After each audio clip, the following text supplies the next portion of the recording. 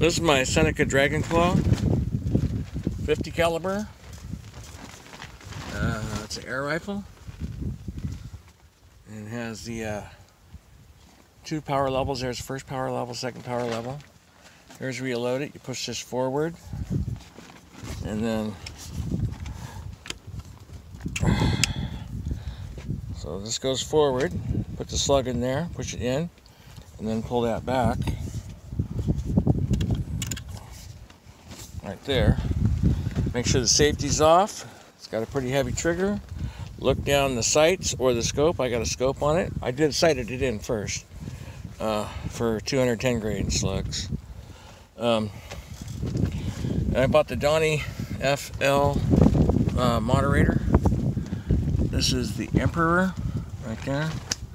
And I just put it on today. I was working the last few days when it got here. So it's got a half a tank of air in it right now. And I shot it at 25 yards. And then on low power, then I shot one on high power. And they were like a ½ inch apart. So it's really accurate comparing the 2 different power levels with a 338 grain slug.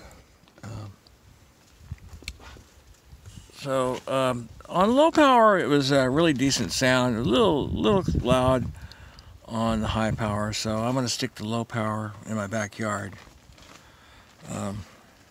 Accuracy is good enough, so I don't have to worry about that once I take it out. You know, the difference between low power and high power at that distance is not enough to worry about. I'm not after 1/10 of an inch groups. I'm after a hunting size group, you know. So if I'm within a couple inches, that's good enough for me, you know, going for the center of a heart shot. There you go. This is the first day I got it. I got it in 3 days. Really quick shipping. Skinny Mitch Pettingill, he got a moderator, and he got his pretty quick too. Wow.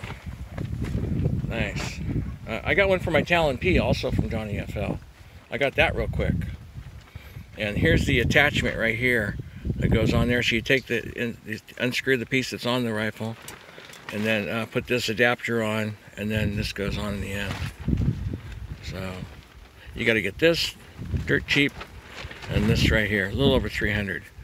So for this one, nice deal.